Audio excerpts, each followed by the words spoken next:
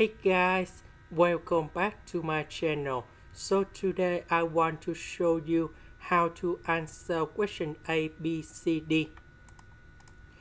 Question A, t approach to negative number 2. So this is about negative number 2 in here. So we need to consider the limit on the left and the limit on the right.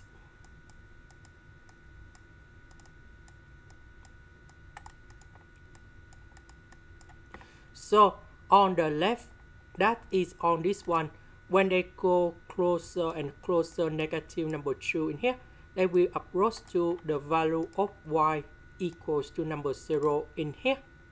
So similar for negative number 2 on the right, they will go closer and closer this negative number 2, and they will reach about y equals to number 0 in here.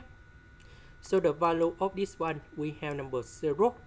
Similar for negative number 1, they approach to this one and this one, and we can see that they go to negative number 1. About C, we know that when t approach to number 0 on the right, that is this one, they will go closer to number 1. On the left, so we see that on the left of number 0, that is this one, so they go to negative number 1. So on the left and on the right, they are not the same, so that means does not exist.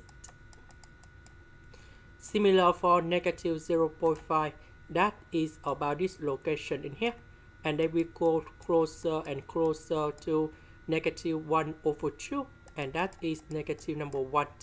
And this is the answer for the question.